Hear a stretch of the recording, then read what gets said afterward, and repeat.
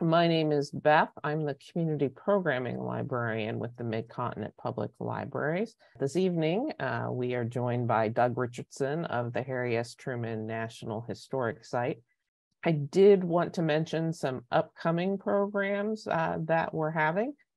Some of you may have attended the first session of the book group that Doug is also leading for us, which is a guided tour of Truman by David McCullough. They are meeting next on April 6th at 2 p.m. on Zoom. And every month they cover on the first Thursday 2 chapters of the book. So this is the second session. They'll be covering chapters 3 and 4 of Truman by David McCullough. You can come when you're interested in specific chapters or topics, or come for all of them. They are being recorded and put on our YouTube channel. So if you miss a session, you can always go back and watch it. With that, I am going to mute myself and stop sharing my screen and turn it over to Doug so he can introduce himself and we can get started with this evening's program. Beth, thank you, my friend. I am grateful to you. I am grateful to everybody at Mid-Continent Public Library. My name is Doug Richardson. I am the program manager and the chief ranger here at Harry S. Truman National Historic Site. Locals mostly call us the Truman Home. And as I look to my left, I am looking at the backside of the Truman Home as I speak to you tonight. I am speaking from the bedroom of Bess Wallace Truman's brother's house. I'm speaking to you from the home of George P. Wallace and his lovely wife, May, which is also part of the legislative boundary of Harry S. Truman National Historic Site. This park is a unit of the National Park Service, and this unit commemorates and celebrates its 40th anniversary this year. And we would not be able to do what we do for you, the American people, if it weren't for you, the American people. So I thank you for supporting ours and all of the national park units across the country. And we would also not be able to do what we do here if it were not for the lady of the hour, Mrs. Bess Wallace Truman, because it was in her last will and testament in which she left her family's home at 219 North Delaware Street to the American people, together with the contents of her family's home. And so if you have been through the Truman Home, or if you haven't, please come and see us. Please know that you are able to do that because of that incredible gift that she gave to the American people 4 decades ago. What a wonderful gift that was. In just a few weeks, I will begin my 30th year with the National Park Service. I was born in Johnstown, Pennsylvania, which, if you've never heard of Johnstown, Pennsylvania, it is about 85 miles due east of Pittsburgh. Johnstown, Pennsylvania is probably known mostly for a series of deadly floods, the worst and the most deadly of which happened on May 31st of 1889 and killed over 2,209 men, women, and children.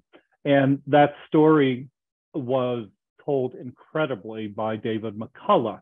That started my lifelong association, fascination, and respect for David McCullough that follows to this day. My career with the National Park Service started at a United States National Park Service site called Johnstown Flood National Memorial, which preserves the ruins of the earthen dam that broke, causing the Johnstown flood. So I worked there for about 17 years, together with some other National Park Service sites in Western Pennsylvania. For a period of time, I also worked at a Civil War battlefield in Tennessee at Fort Donelson National Battlefield, which was a Ulysses Grant, a battlefield story. I wanted to dive deeply into the Ulysses Grant story a bit. But my parents were both Korean War veterans. Doug? Yes. Your camera is off. My camera's off. Let me fix that.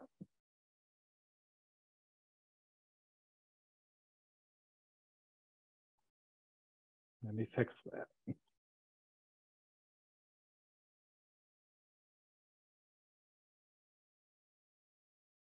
How's that? Now we can see your screen.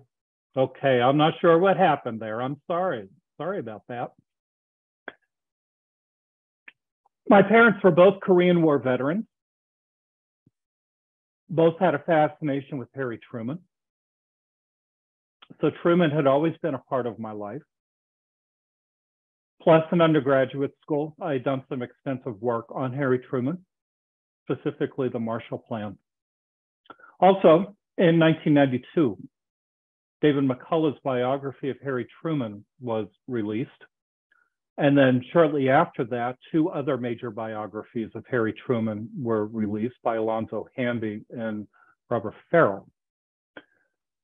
So Truman was part of the national conversation. So when I joined the National Park Service and went to my very first ranger training in Morristown, New Jersey, on how to be a National Park Service park ranger, as part of that orientation, when they were asking us if you could pick what your dream park would be, my colleagues in the room, many of them were saying they would love to work at Yosemite National Park or Yellowstone National Park. My Civil War buff friends were saying Gettysburg or Vicksburg. Well, when it was my turn, I simply said, I would love to work at Harry S. Truman National Historic Site, because the place very much had a special meaning to me in many ways. It took me a long time to get there, but in January 2017, and it finally happened. Well, it's got an initial. In just a few days after I arrived here in January of 2017, I went over to the headquarters of Mid-Continent Public Library, and I met with a fellow by the name of Dylan. And I said, I would love to develop programs with you at Mid-Continent. One, because I am a big believer in America's public library system. I believe that our public libraries are a bedrock of who we are as Americans. And plus, I know that Bess Wallace Truman, she very much loved the library system, and that was an important part of her life. And Dylan and Lisa and so many others, we came up with some programming ideas. And the programs that we came up with have been nothing but a pure joy. And quite honestly, I've lost count of the number of programs that the National Park Service and Mid-Continent have partnered up with over the last few years. And in no way, shape, or form could I call any of them work. They have been pure joy to do and just an awful lot of fun. So what we are doing tonight is Elizabeth Virginia Wallace Truman, an appreciation of a life well lived. And I'm offering this on behalf of all of us here at Harry S. Truman National Historic Site, the Truman Home. And this is in partnership with my dear friends down the road at the Harry S. Truman Presidential Library and Museum, which is operated by the National Archives, and in partnership with our dear friends at Mid-Continent Public Library. The National Park Service recognizes that we really can't do anything by ourselves. we are only successful when we work with partners, and we are so blessed here at Truman in that we have the most wonderful partners. Elizabeth Virginia Wallace Truman was born while Chester Alan Arthur was President of the United States. Have you ever thought about when you were born and think about who has been President of the United States during your lifetime? And think about it in milestones like that. And think about Bess Truman's 97 years on our beautiful earth. Ronald Reagan was president when Bess Truman died in 1982. So during her lifetime, she lived during presidencies of Chester Arthur, Grover Cleveland, Benjamin Harrison, Grover Cleveland again, who was the 22nd and 24th president of the United States, William McKinley, Theodore Roosevelt, William Howard Taft, Woodrow Wilson, Warren Harding, Calvin Coolidge, Herbert Hoover, Franklin Roosevelt, Dwight Eisenhower, John Kennedy, Lyndon Johnson, Richard Nixon, Gerald Ford, Jimmy Carter, and there was another guy whose name I noticed I forgot to mention there, and what's his name? It's right on the tip of our tongue, but I'm sure his name will come up here in just a few moments. Elizabeth Virginia Wallace Truman's parents were these two individuals. The gentleman on the left, a very handsome gentleman, David Willock Wallace. His father, very briefly, was a one-time mayor of Independence, Missouri, David F. Wallace. And Bess Wallace Truman's mother was the lovely Madge Gates Wallace. Madge Gates Wallace was born just a few days before the Battle of Antietam. These two came from very well-respected families. Again, David Willock Wallace's father was one-time mayor of Independence, Missouri. Madge Gates Wallace's father was a native of the state of Vermont. Her mother Doug, was, yes. Your slides are not advancing. They are not advancing. What ones are you seeing right now? We are just seeing the picture of Bess. Okay, let's see.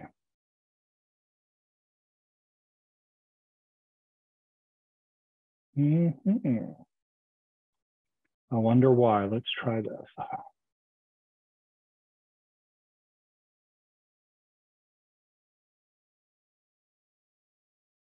What do you see now, my friend?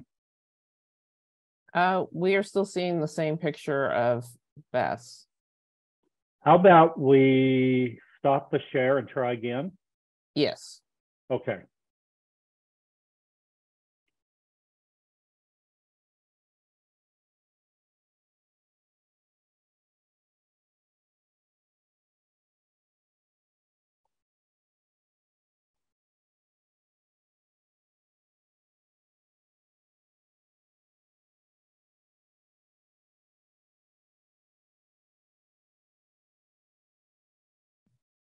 All right, what do you see now?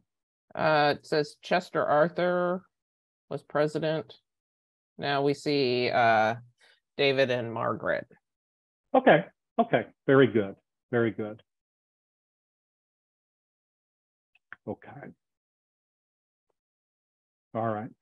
Madge Gates Wallace's mother was from Great Britain. It's not exactly clear the circumstances as to how and why Elizabeth Emery arrived in the United States.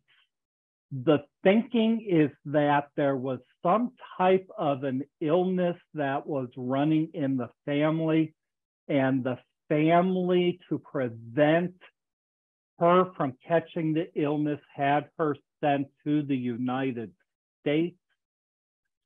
At some point, probably in the state of Illinois, George Porterfield Gates and Elizabeth Emery met and married, and it was in Port Byron, Illinois, that Madge Gates Wallace was born in August of 1862, again, just a few days before the Battle of Antietam.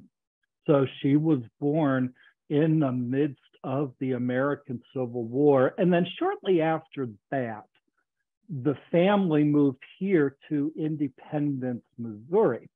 Now, the place that we call today the Truman home, 219 North Delaware Street, one of the mysteries about the physical structure is, when was it originally built? The part that the kitchen is in, some believe that it dates to 1867. Some believe that it may date to before that. But when George Porterfield Gates arrived in town, he eventually became a partner in a flour mill not too far from here that became known as the Wagoner Gates Flour Mill. And they produced a product here in Independence, their biggest product, that was known as the Queen of the Pantry flour, that was sold throughout the Midwest. And one of their advertisements said that a majority of the cakes and cookies and baked products made in this region were made using the Queen of the Pantry flour. Now, what that meant was that the flour mill created some generational wealth here. So George Porterfield Gates did well for himself. Now, was he a millionaire? No, probably not. But relatively speaking, here in Independence, he was quite well-to-do and well-respected.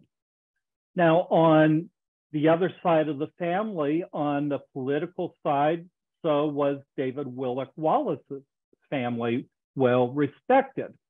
David Wallace's father, in addition to once being a mayor of Independence, had a bicycle shop here in town, so a well-respected businessman as well.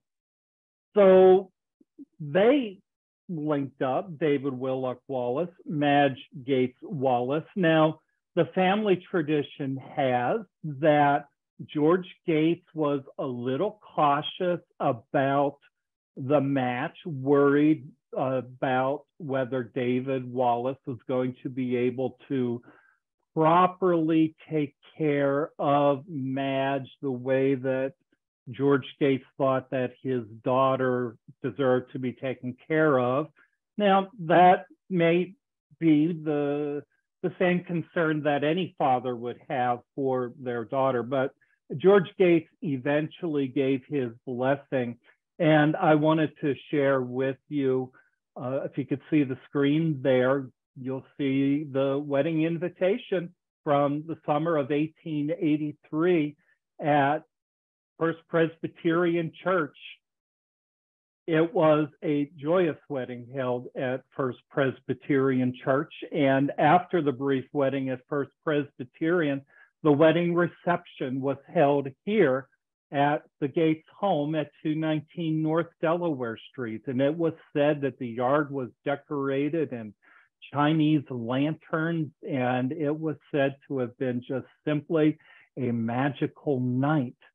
Now, a special wedding gift was given to the new Mr. and Mrs. Wallace, and it is a wedding gift that you, my friends, can still see to this very day when you visit the Truman home. And you will see it in the dining room to this very day.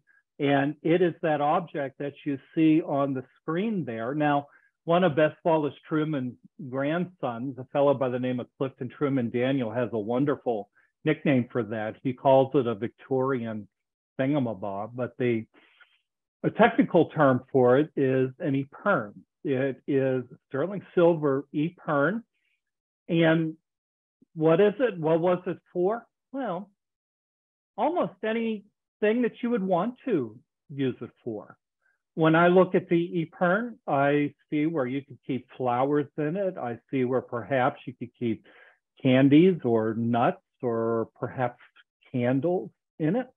Now, today, in the top of the epern, there happen to be some marbles and hairpins, because when Clifton Truman Daniel, that grandson of Bess Wallace Truman, when he was a little boy visiting grandmother here in Independence, he was playing with marbles one day here, and his grandmother caught him rolling and throwing marbles down into one of the heat vents here in the Truman home. Grandmother caught him and confiscated the marbles and put the marbles in the top of that epern so that the little grandson couldn't reach them again. And they remain in that position to this very day. Now, over the years, we wish we had a little more insight into that epern, but we are just very grateful that it still sits inside of 219 North Delaware Street. Again, thanks to the family, it belongs to you, the American people. And so I warmly invite you to come back to the Truman home and see the epern for yourself. And so baby Elizabeth Virginia Wallace was born in a beautiful little house on Ruby Street in Independence on February 13th of 1885. And if you like historic homes, this house is still standing in Independence to this very day, still down on Ruby Street. And there is a photograph there of young Bessie Wallace. And yes, indeed, you can still come and see that house. And I wanted to share with you tonight a sort of a rare document. This is the Registry of Births, Independence, Missouri, from 1885. I wanted to blow this up. I wanted to show you February 15th, 1885, Bessie Virginia Wallace, born to Madge E. Gates, Margaret Elizabeth Gates, and David W. Wallace. Primary documents are just so wonderful. And when you look at primary documents like this, sometimes you wonder, when somebody was writing that ledger on that document in 1885, did they have any idea that someday Bessie Virginia Wallace, that beautiful baby born on Ruby Street, the daughter of Madge and David Wallace, would someday be First Lady of the United States? The power of primary documents. Plus, when you look at that document, I often wonder whatever happened to some of the other people on that list, because you notice right below her, there's the Grover Cleveland. Now, I have not been able to make out that last name, but I often wonder what happened to some of the other people on this list. Everybody has a story, and I wonder what some of the other stories are.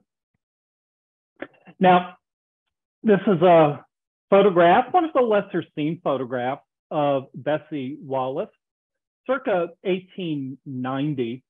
Now, Bessie Wallace's grandparents, George Porterfield Gates and Elizabeth Emery Gates, were members at First Presbyterian Church, just a block away from here.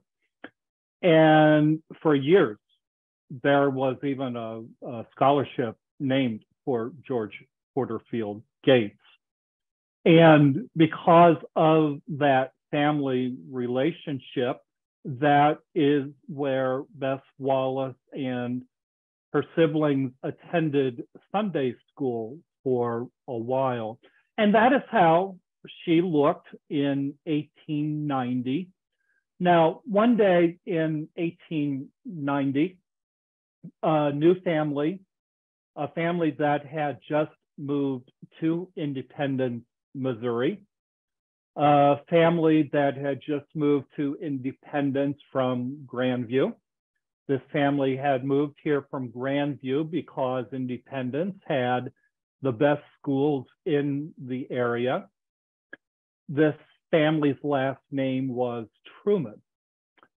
The mother of the family, a lady by the name of Martha Ellen Young Truman, happened to have a conversation with the pastor of First Presbyterian Church. And they had a very good conversation. And the pastor of First Presbyterian invited Mrs. Truman to bring her children to the Sunday school at First Presbyterian Church. Now, the Truman family, they happened to be Baptist. But Mrs. Truman thought that it might be a good idea if they attended the Presbyterian Sunday school. And so they did. And so Mama Truman brought her oldest son to the Sunday school at First Presbyterian. And it was at that Sunday school where that oldest son happened to see the young lady that you see there on the screen.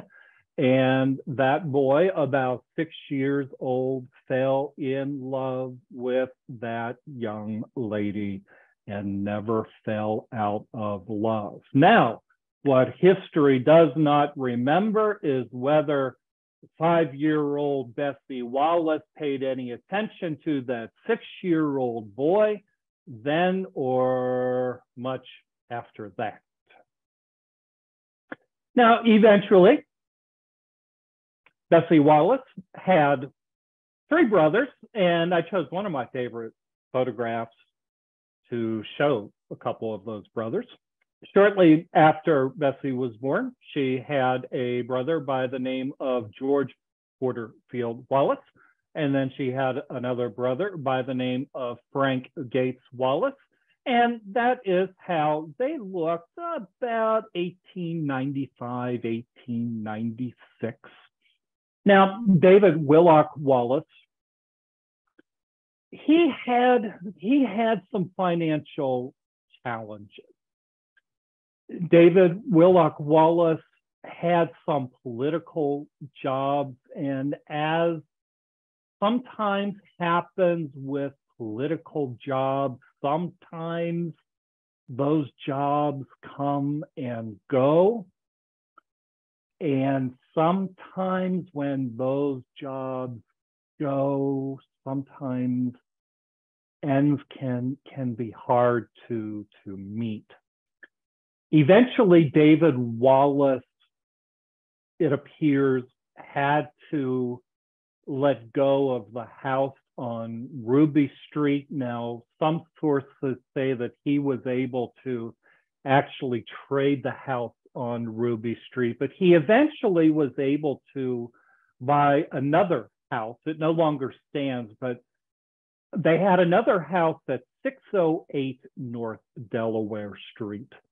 The house no longer stands, but there is an oak tree that still stands on the property to this day. And one of the reasons that I chose this photograph of Bessie Wallace and George and Frank is that this is about how the 3 siblings looked at about the time that they were moving into the Delaware Street house. For Bessie Wallace, even though there were times where her father was struggling, and by this time that they were moving into the Delaware Street house, things were looking up a little bit. He was able to get a federal position with the Customs Office. Bessie Wallace was being raised by her mother to be really the quintessential Victorian lady. She looked the part. She was beautiful. He had the best clothes. But at the same time, Bessie Wallace was known as perhaps the best athlete in Independence. She was known as perhaps the best baseball player in Independence. And there are some wonderful stories of Bess Wallace being called in to rescue a baseball game in the middle of a game, helping her brothers out, even while in formal dress.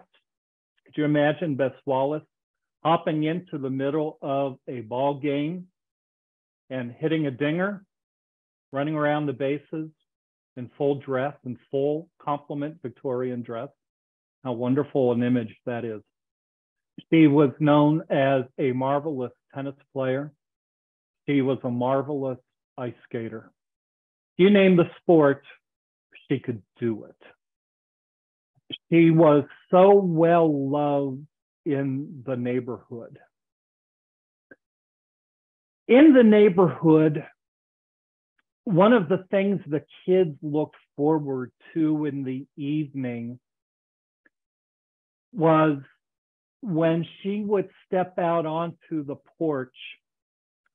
I've never been able to whistle well, but she would step out onto the porch and she had a special whistle that all of her friends knew. And when she whistled, that was her signal to her friends to come over and have some fun, have some ice cream, have a dessert. She studied with her friends. She was a marvelous student. I'll show you something here in just a few moments. She was an absolute delight, well loved by adults and her friends alike. And she was living what must have been almost a dream-like life. One of the lines that I like from David McCullough's book, Truman, was he writes about independence at this time, late 19th century, about how while there was electrification in independence, that it was still a time where you could come out at night and it was still pitch black and you could see all of the stars and the planets in the sky, and without much in the way of disturbance by streetlights or anything that we have today.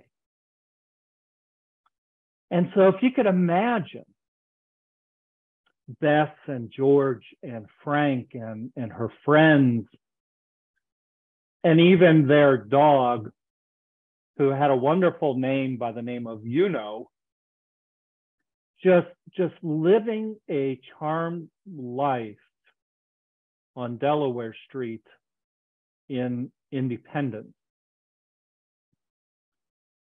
They would probably tell you that life might not get much better for them. She was a good student. Now here is her fourth grade report card and good marks. Boy, I look back at my fourth grade report card and I wish I had marks like that in spelling. I even wish I had marks like that in drawing and in art. Those deportment grades are terrific, 100% in deportment. I look back in fourth grade and my grades certainly weren't like that, especially in deportment. Much like her eventual famous husband, we don't have a whole lot of papers from her school years, but we do have some. But what we do have show just an absolutely remarkable mind, and you can see it there: spelling, reading, writing, geography, language, drawing, writing, arithmetic department. And Mrs. David Willock Wallace, probably absolutely very proud to sign that report card. And I just want to take an opportunity to encourage all of you, if you have your report cards, or if you have your children's or your grandchildren's report cards, please save them, because too often we hear people who say, I wish I had, and very much in the case of so many famous people, we don't have. And in the case of Bess and Harry Truman, there's a lot that we just don't have. We have next to nothing from Harry Truman's school years, and we wish we had more from Bess Wallace Truman's personal history. So please save them. Now, Bess Wallace Truman, born in 1885. Harry S. Truman was born May 8th of 1884. So he was a little older than her. Now, a few years after Harry Truman and his family moved to Independence, Harry Truman had a terrible bout with diphtheria. A terrible bout that paralyzed him to the point where his mother had to push him around in a baby carriage for a while. And there were doubts as to whether or not Truman was going to recover from that. Well, he eventually did. But if there was a positive to Truman having to battle with that diphtheria, was that as he got back into attending school physically, he was attending school now physically with Bess Wallace. He again had met Bessie Wallace at First Presbyterian Church at Sunday school, and he described her many years later as a beautiful little girl with the gorgeous blue eyes and the curly blonde hair. But as I said earlier, did she know who he was? There's no indication that she ever did.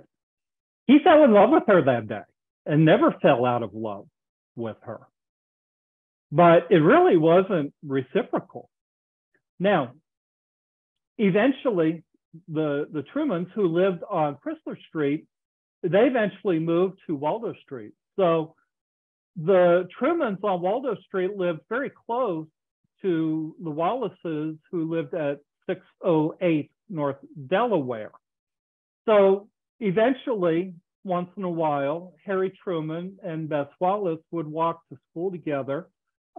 T being close to W in alphabetics, they would sit close together.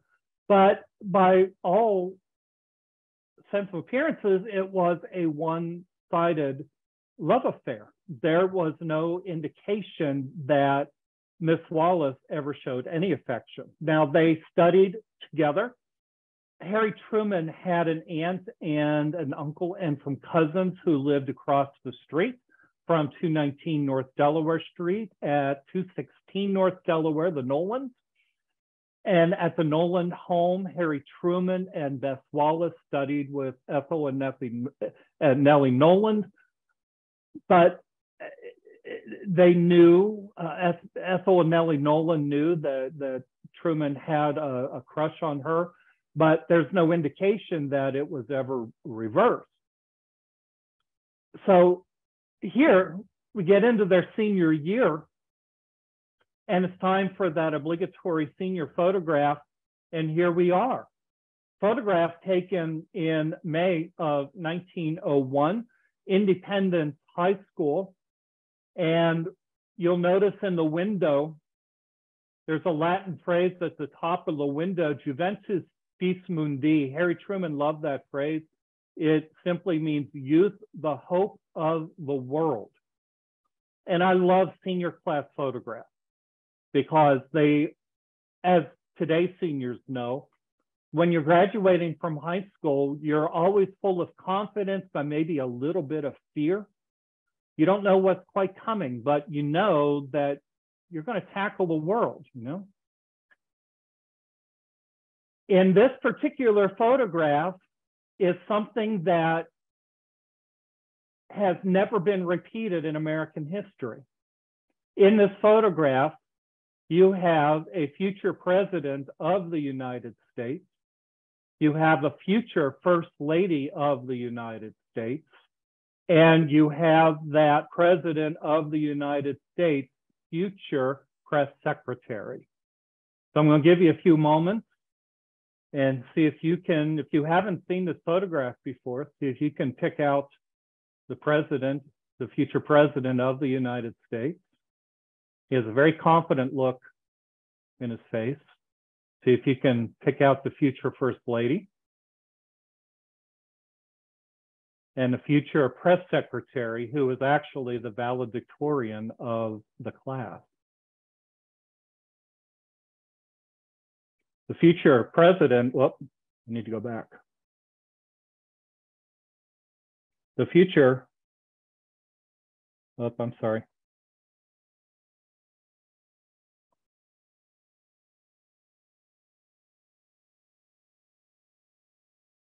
The future president of the United States is right there, the fellow in the middle with his hand on his friend's shoulder. Glasses on, looking directly at the camera. The future First Lady at the very end, second from the bottom, with a sort of bemused grin with a high collar, a charming grin on her face. And that press secretary is on the very end, knees up in his chest. His name is Charles G. Ross. And he later won the Pulitzer Prize and later became President Truman's press secretary.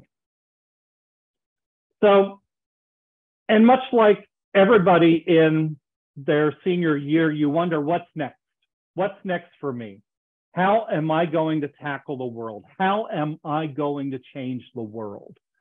And I'm sure Bess Wallace was thinking that.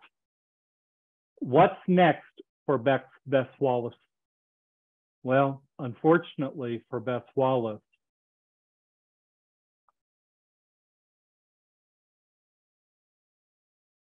it was tragedy.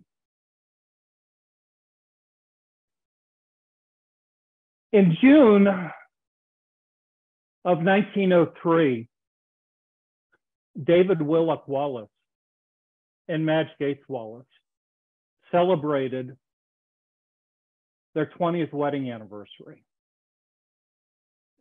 And about that time, their next door neighbor died. A lady by the name of Paxton, Mary Paxton. And David Willock Wallace went next door and helped the family with the funeral, helped set up chairs and did everything that he could. June 17th, 1903. Very early in the morning, David Wallace arose. He got fully dressed. His wife was asleep. His 4 children, including his 3-year-old child, his newest child, they were all asleep. David went into a drawer, got a pistol, stepped into a bathroom, closed the door, stepped into the bathtub, put the pistol to the back of his head and fired.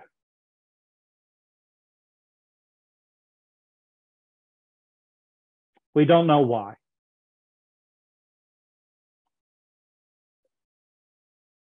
When the shot was heard, George and Frank jumped out of bed, rushed into the bathroom, found their father. Madge Wallace raced into the bathroom and immediately, as you can imagine, was inconsolable and started to shriek. The noise wakened the neighbors. A doctor was called. The report said that they tried to revive Mr. Wallace. He managed to stay alive for a little while, but was pronounced dead after about 20 to 25 minutes.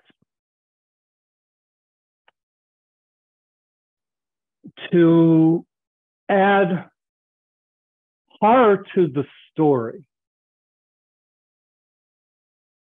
later that morning, the announcement that David Willock Wallace had died by suicide was the headline in the Kansas City Star, the Kansas City Times, and the Independent Examiner.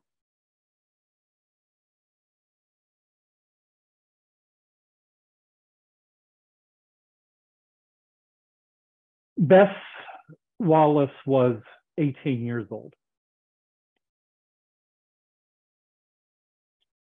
At the time, Bess Wallace's best friend in the world was her next door neighbor, another young lady by the name of Mary Paxton.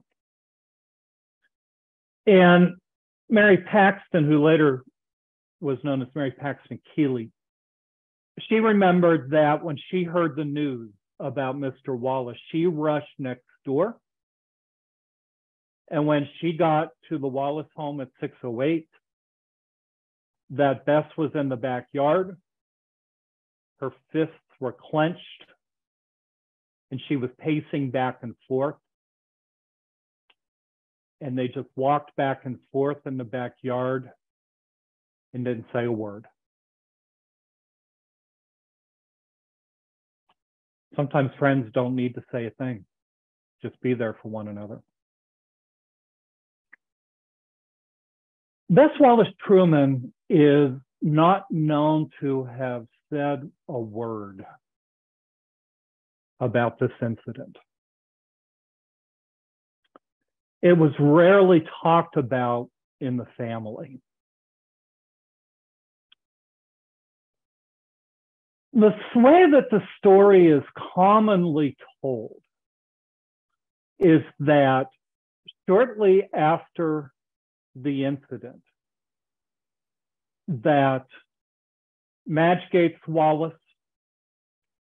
Bessie Wallace, Frank, George, Fred took a train to Colorado where they had family and stayed in Colorado for a year or maybe more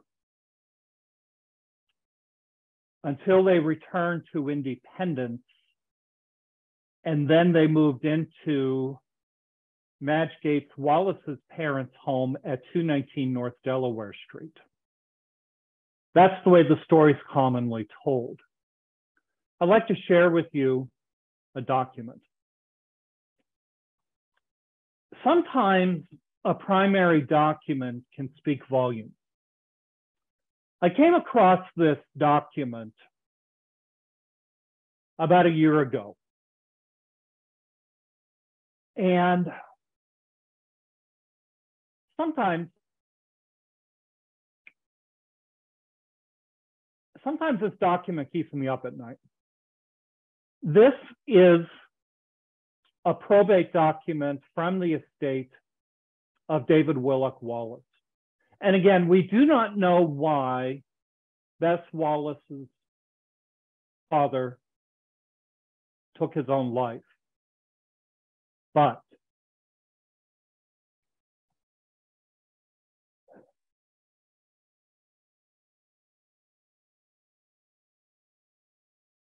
it shows that he died on June 17th. And the probate report shows that, in essence,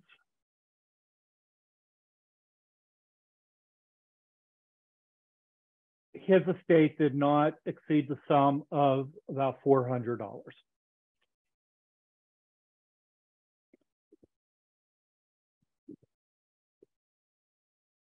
And that's all that we know. It doesn't talk about the house at 608 North Delaware. So we don't know much more about that, about the house. We don't know how much was owed on that house or who had the note on that house.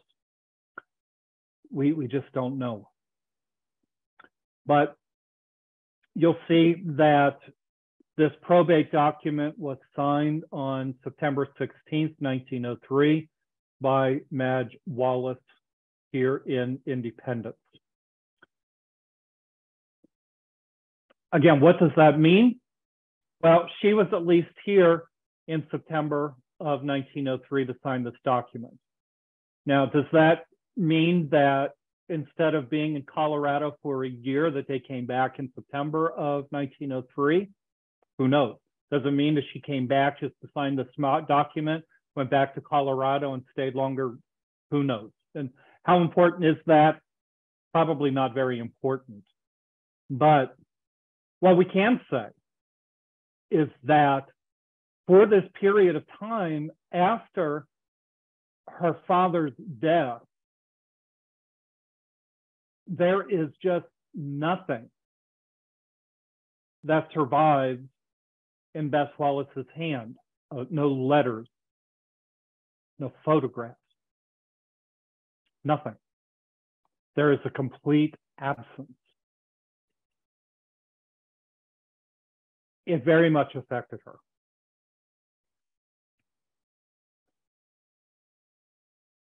And we wish we had a little bit more insight into this.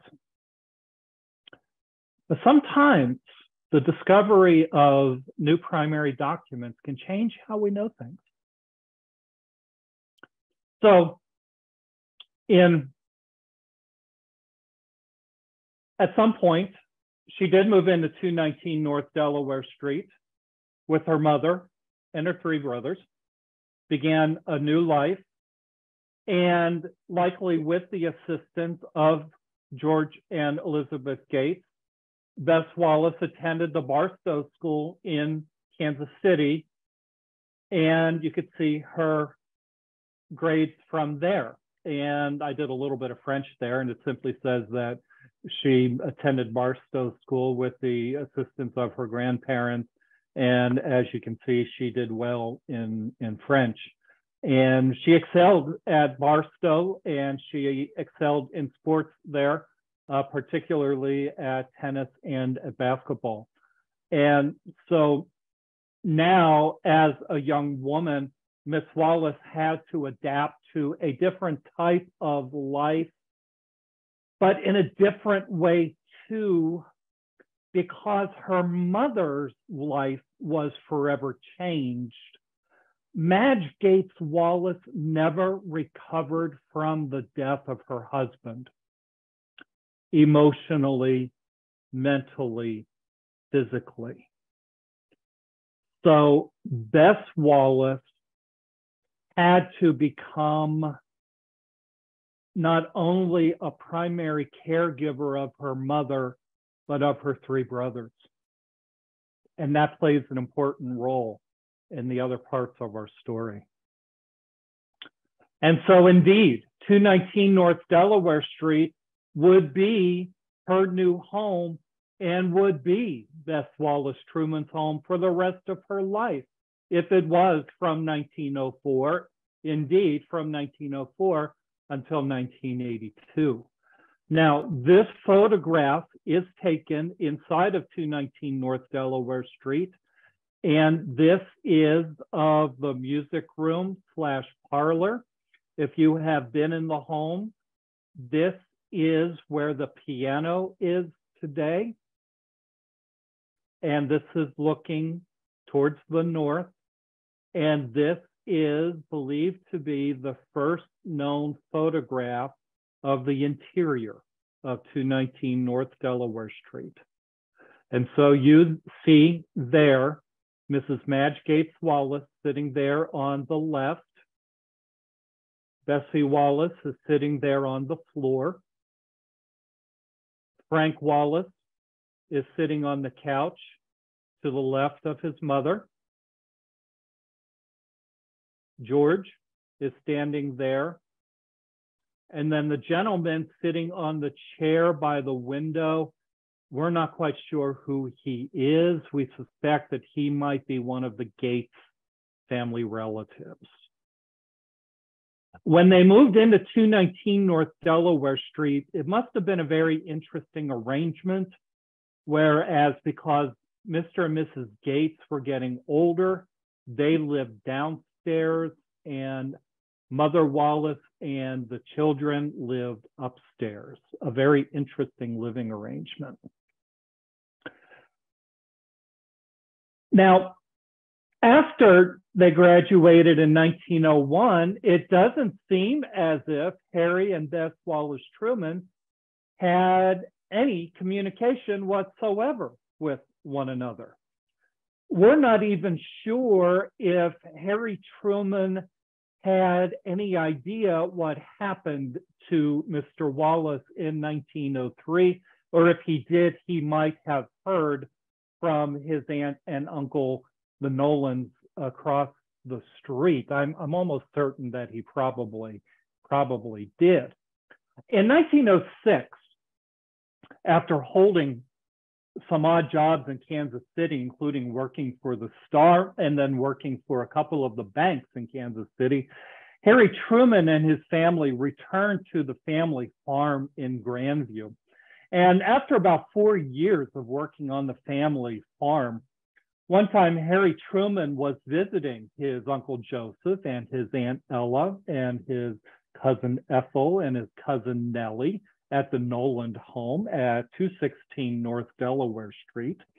And he looked across the street and at the Gates house, and he said, gosh, I would really love to see Bessie again. And as luck would have it, a few days earlier, Mother Wallace had sent over some type of a dessert, a cake or a pie or something like that. And the common courtesy, society dictated that the proper thing to do was to return the cake plate, the dessert plate. And they said, well, Harry, why don't you just take this plate back over there and maybe you can see Bessie? Well, the family tradition is that he ran across the street at the speed of light. He rang the bell and Bessie answered the door. Well, by this time in 1910, they had both been through a lot. They had both changed. And Truman had changed physically. He had been working on the farm. He had put on a little bit of weight. He had put on some muscle heft. His skin was a little wind burnt, a little wind swept, a little sunburnt. He was a different physical specimen. She said, come in. And they visited. And that's about all that we know. We don't know what date this was. We don't know how long they visited. And the family tradition says that he went back across the street to the Nolans and said, well, I saw her. We wish we knew more. Unfortunately, neither Bess nor Harry Truman ever talked about the famous cake plate story. The Nolans were the ones who talked about the story, and thankfully they did. On December 31st of 1910, Harry Truman sat down and wrote the letter that you see on the screen there, "My Dear Bessie." It was probably the first of what history knows as the famous Dear Bess letters. And Harry Truman was now beginning the most famous campaign of his life to win the heart of Bess Wallace. And he was going to begin it in earnest. Now, the big question, can a farmer from Grandview win the heart of the granddaughter of one of the most well-to-do families in Independence? We'll see. It was the most important campaign of Harry Truman's life. And those of you who have been part of a courtship, you know that it's really often more than just trying to win the heart of the other person. Quite often you're trying to win the heart of the other person's mother or the father or the brothers and sisters, and you're trying to win the approval of the family as well, because whether you're the boy or the girl, the man or the woman, you want to prove to the family of the other person that you're going to be able to take care of the other person financially and emotionally and spiritually. And Truman wanted to be able to prove to Madge Gates Wallace and to her brothers and to George Porterfield Gates and Elizabeth Gates that, yes, he was going to be able to, that he was worthy to take care of Bess Wallace Truman, that he was the right one for her. Now, being Bess Wallace Truman, a Bess Wallace, a beautiful young lady in a prominent family, she had other suitors from prominent families in town. Now, by this time, Bess Wallace was also getting older. Two of her brothers, Frank and George, had already married. George Wallace was already dating a beautiful young lady by the name of May Southern. Frank Wallace was dating a beautiful young lady by the name of Natalie Ott. They would end up marrying. They were both handsome young men who married beautiful young ladies. Many were worried that Bess Wallace was going to turn into an old maid, but Bess Wallace certainly had her share of beaux. How could this farmer from Grandview measure up? There has been discussion among historians as to how the family, in particular, Madge Gates Wallace, viewed this match. And commonly the story's told that Mother Wallace didn't approve of the match. I take a little bit of a different approach on that. I think that Mother Wallace may have been concerned, but the primary evidence shows that Mother Wallace, while concerned, was rather supportive of the match. I love this photograph that I have up on the screen right now. This photograph is from around 1914 to 1915. This photograph is taken right to the east, looking almost right where my office is right now, looking towards the George Wallace home. You'll see a car in the background there that is a Kansas City-made Stafford automobile that Harry Truman bought in 1914. And one of the things he used that car for was to drive up and see Miss Wallace. Bess Wallace is standing there on the left in front of Harry Truman. Madge Gates Wallace is standing there on the right side in the back with a beautiful smile on her face. And standing to her left is May Wallace, who ended up marrying Bess's brother, George, whose bedroom I'm talking to you from right now. Again, the primary evidence, and that primary evidence being these Dear Bess letters that I keep referring to, and there are over 1,200 of them. The evidence shows that Mother Wallace was always sending love, and Harry in response is, give my love to your mother and such. And Harry Truman was frequently coming here for lunches and dinners and staying at 219 North Delaware Street, or here in this house or in the Frank Wallace house next door. So while Harry Truman is always proving himself worthy, there doesn't seem to be this adversarial relationship in this courtship that the story is commonly told as being. Now, the suitor has guts. So if the courtship started in 1910, which we believe, in June of 1911, he actually proposed for the first time. So in June of 1911, he wrote her, speaking of diamonds, would you wear a solitaire on your left hand should I get it? So within 6 months of writing his first letter to Miss Wallace, he proposes to her. Now, unfortunately, the first, let me phrase it this year. Unfortunately, none of Bess Wallace's letters from their courtship survive. And it appears as if she turned him down by telephone. But he replied to her saying, well, you turned me down so wonderfully that I'm almost happy anyway. But he had guts in proposing to her so early. But by 1913, they committed to one another. And she told him that if I'm going to marry anyone, I'm going to marry you. By 1917, it appears as if they had decided to get married, but then the Great War interrupted.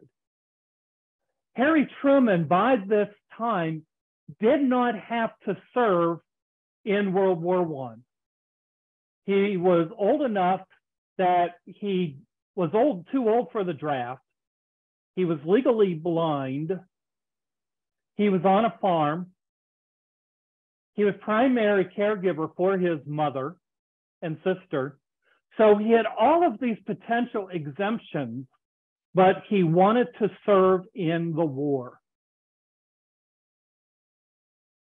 In 1917, they talked about getting married. Bess wanted to get married, but amazingly, this time it was Harry who stepped back and said, no, not right now. Because he said, if something happens to me, if I get hurt, if I get maimed, or if I don't come back at all, it's not fair to you. So shortly before Truman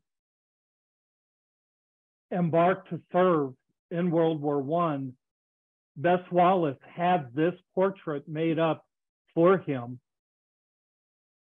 And when Harry Truman wore his uniform to serve his country in World War I,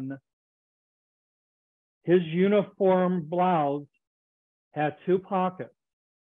In one pocket, he kept a photograph of his mother and sister, and in the other, he kept this portrait of his sweetheart, Bess Wallace.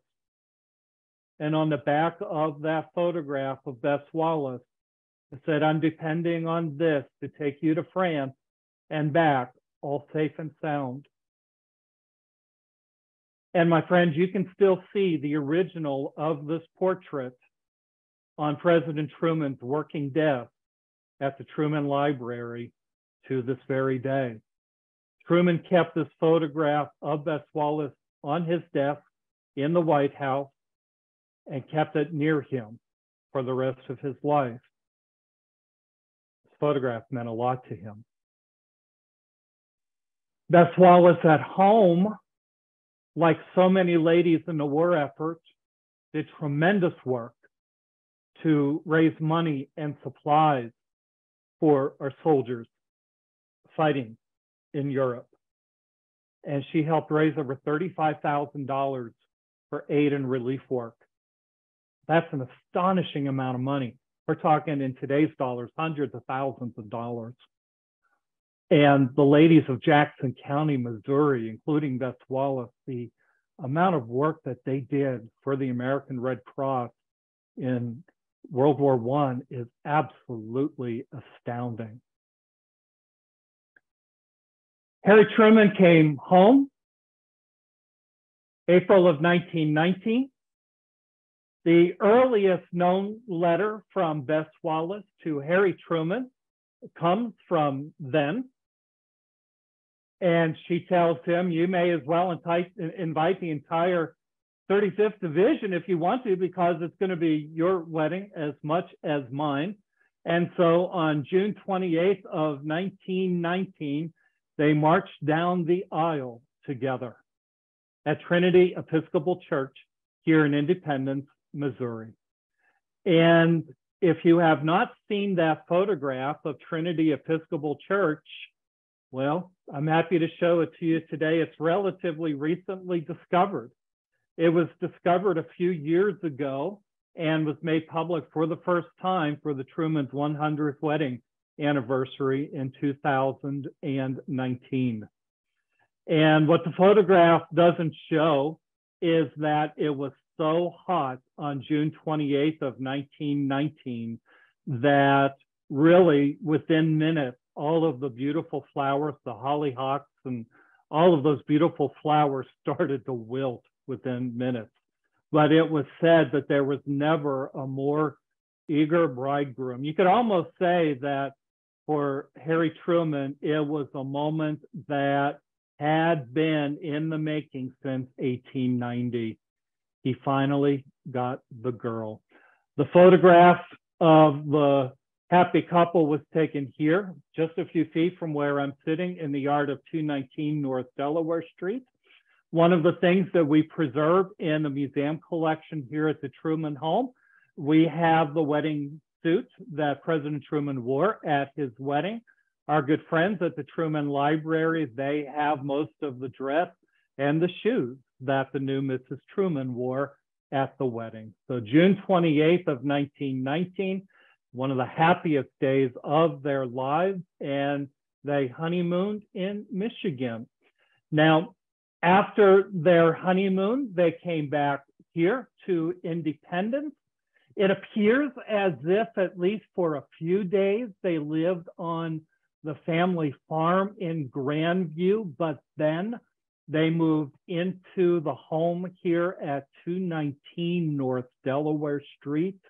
It appears as if Mr. Truman was hoping for a job in one of the investments that he had been part of a few years earlier with the Morgan Company, but that fell through.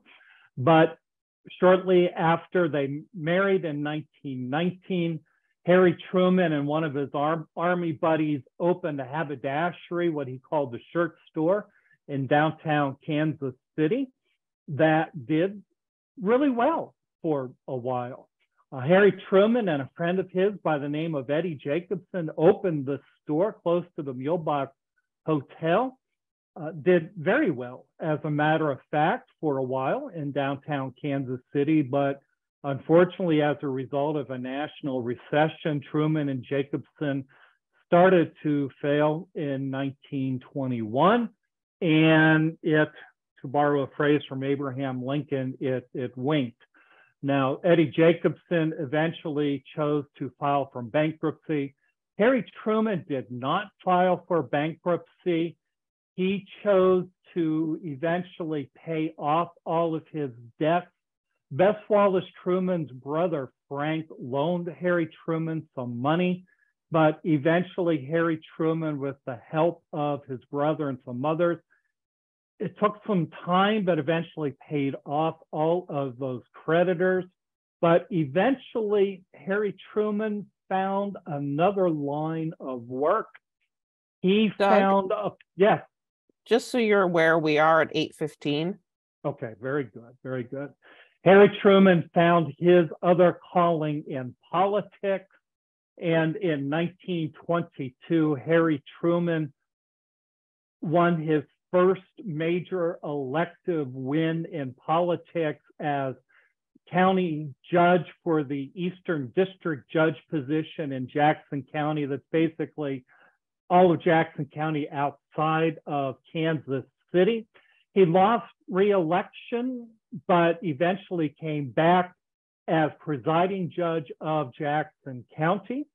Now, Bess Wallace Truman unfortunately suffered a couple of miscarriages, but in February of 1924 gave birth to their daughter, Mary Margaret Truman. And the way I have this phrase, baby made at least 6. And the reason I said this was when Mary Margaret Truman was born, February 17th of 1924, at the time, there were 4 generations living inside of 219 North Delaware Street. Mrs. Elizabeth Emery Gates was living there. Madge Gates Wallace was living there. Harry and Bess Wallace Truman, now Margaret Truman, and Bess Wallace Truman's brother, Fred.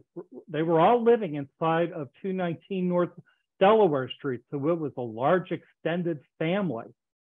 In 1934, Harry Truman was elected to the United States Senate, and so the Trumans ended up going east. But the big question was who is now going to take care of Mrs. Truman's mother, Madge Gates Wallace, who was now going to be 73 years old. Eventually, they got her an apartment not far from here, but eventually they took her to Washington, D.C. with them. But a bigger question, could the Truman family juggle 2 households on a $10,000 a year salary? One of the things that they did to do that was Harry Truman put his wife on his payroll. That proved to be a little controversial. And that proved to be controversial in 1944. Harry Truman made a name for himself as part of a famous committee that the press called the Truman Committee, where he investigated waste and fraud in defense spending. And eventually he was being talked about in 1944 as a vice presidential candidate for Franklin Roosevelt. And there were some people who were not really happy about Harry Truman potentially being vice president. One of those who seemingly wasn't happy about that was Mrs. Truman. One of the reasons it was suspected that Mrs. Truman might not be happy about that was that perhaps the Truman family finances might be stretched, might be exposed. There was also concern that the press, being the press might open up some other skeletons in the closet, particularly about how Bess Wallace Truman's father died back in 1903.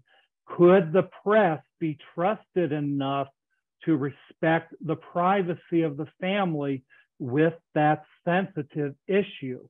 The family was very sensitive about that. And so Mrs. Truman was intent on protecting her family about that. Maybe Mrs. Truman was sensitive about this. After her husband was elected and sworn as vice president of the United States, this scandal hit where her husband was photographed playing the piano with Lorne Bacall sitting on top of the piano. This was a big scandal early in her husband's vice presidency. But she was probably worried about this. April 12, 1945, when Franklin Roosevelt died. People who really knew about Franklin Roosevelt's health, knew that the odds of Roosevelt dying in that 4th term were great. April 12, 1945, Harry Truman got the call, rushed to the White House, was told of what happened, He called the apartment, told Bess Truman what had happened, said, Franklin Roosevelt died. I'm sending a car. At 7:09 p.m., April 12th, 1945, that scene happened. You can see that Bess Wallace Truman is not happy in that photograph. She knew that her life was never going to be the same again. Plus, she is sad that Franklin Roosevelt had died, but her life was now going to be turned completely upside down. This intently private woman was going to have to give up a sense of that privacy. She was going to have to partake in events like this. She did not like speaking in public. She did not like doing public events. She was not going to be another Eleanor Roosevelt. She was not going to christen ships like this very often. She was terrified that something like this was going to happen. She knew that her husband could be the target of assassins. And that's why on March 29th of 1952, when her husband announced that he was not going to run for another term, she had the biggest grin on her face, that after almost 8 years, they were going to come home. She didn't want to be First Lady of the United States. And so she could come home to independence. Her mother had died shortly before her husband left the White House. And so she was in mourning. She had lost her mother. So she had to adjust to living a life without her mother. So coming home to independence in 1953, she wanted to come home with her husband to what they called the center of the world and get to know her neighbors again and get to know her community and enjoy her church and get to know her hairdressers and go to the library and go to restaurants and go to the theater. And she wanted to resume as much of a normal life as she possibly could. She was happy when Margaret married Clifton Daniel in 1956, although she wasn't happy that Margaret picked opening day for Major League Baseball. But she was happy when Margaret had her first grandchild, the first of 4. So Bess Wallace Truman found absolute happiness in being a grandmother and continued to be a loving aunt and being a loving grandmother and being a loving friend and a loving neighbor. She wonderfully agreed to do this wonderful interview in 1955, but rarely talked to the press. She never gave interviews. But to her friends and neighbors, she was simply Bess Wallace Truman. She traveled the world with her husband, but never made a fuss, never wanted a fuss made over her. She grieved in December of 1972. She and her husband celebrated their 50th wedding anniversary in 1969, but a few years later, she had to say goodbye to her husband. I can't imagine how difficult that must have been for her in 1972, not only having to say goodbye to her husband of 53 years, but to have to share that goodbye with so many others. That very private moment, to have to share that with the entire world. Although at the same time, feeling that sense of gratitude that the world wanted to say goodbye to that man who meant so much to so many. But I hope that Mrs. Truman knew too that she meant a lot to people. She always listed in the list of top American women admired around the world. I hope that she knew that. Letters poured into her home all the time of people telling her, I hope you know how much we admire you. I hope that she knew that, and I hope that she took that to heart.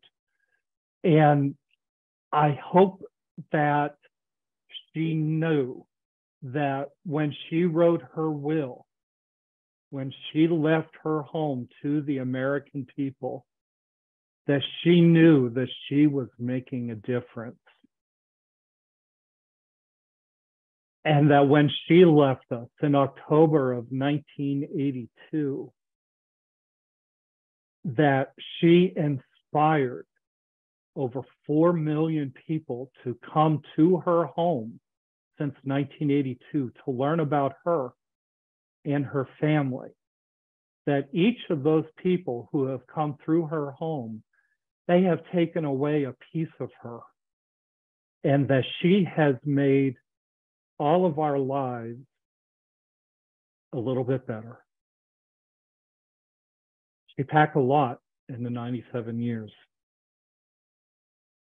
He said she was born in independence. She wanted to die in independence.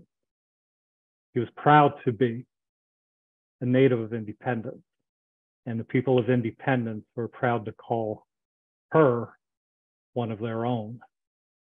And we certainly are proud to call her one of Independence. Do we have any questions, Beth? We have one in the chat right now. Okay.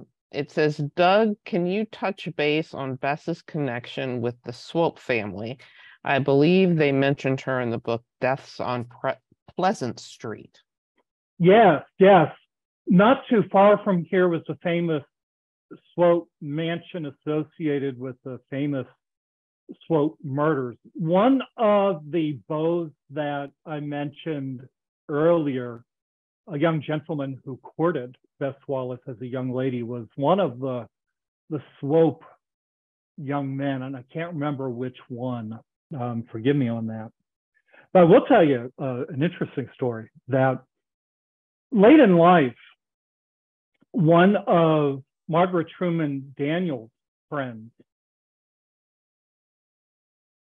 reached out to Margaret and asked Margaret Daniel, do you think your mother will talk to me about the Swopes?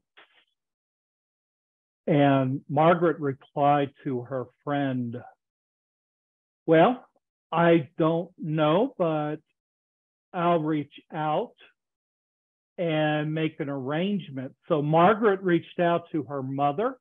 Her mother said, well, have your friend come by. So now by this time there was Secret Service here. They made all those arrangements. The friend came by with a tape recorder.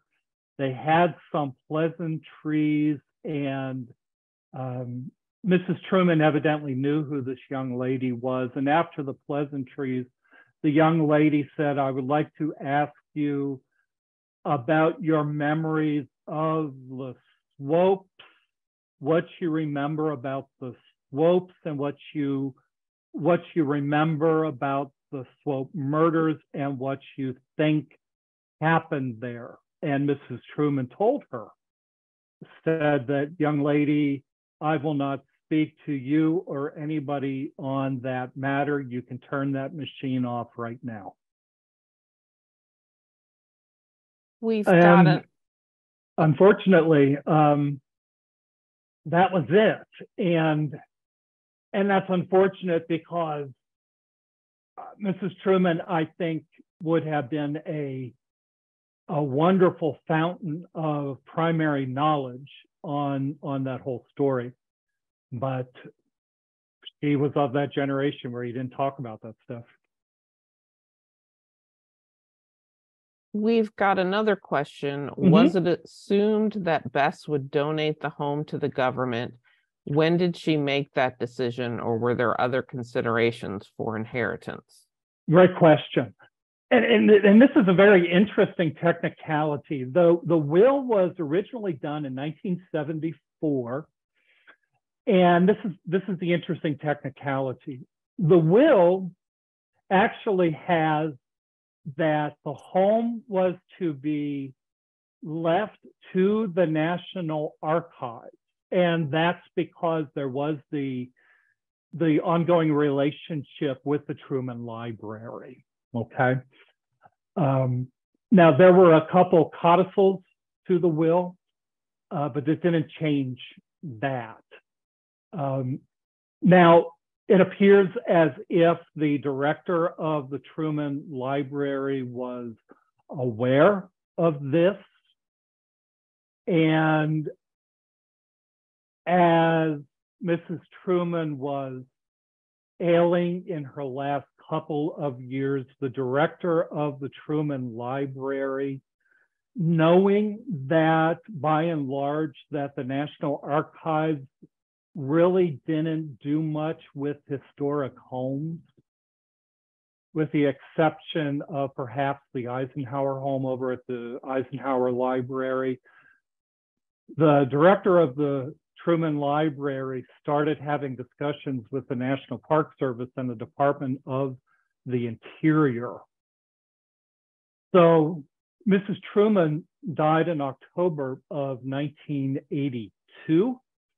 And once the will started going into probate very quickly, that is when negotiations started happening with the National Archives and the National Park Service and the General Services Administration. And then eventually Margaret Truman Daniel signed an agreement with the National Park Service and the General Services Administration. So yeah, it is a very interesting bureaucratic thing.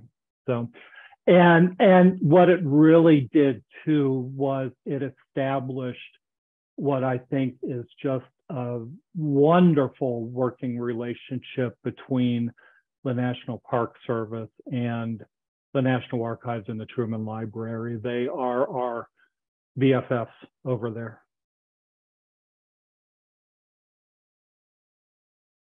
All right, well, that is all the questions that I see in chat. I have emailed out the link to the survey to everyone, and I've also posted it here in chat. So if you could fill it out and let us know how we did, that helps us get more programs like these.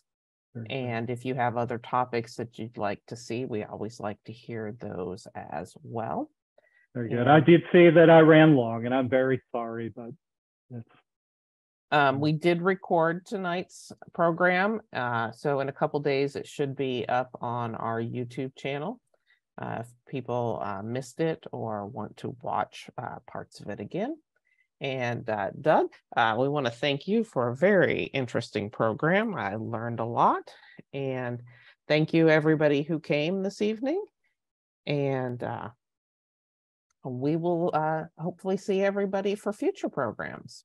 Have a wonderful evening, everybody. Go Royals. Have a great evening. Bye-bye. Bye.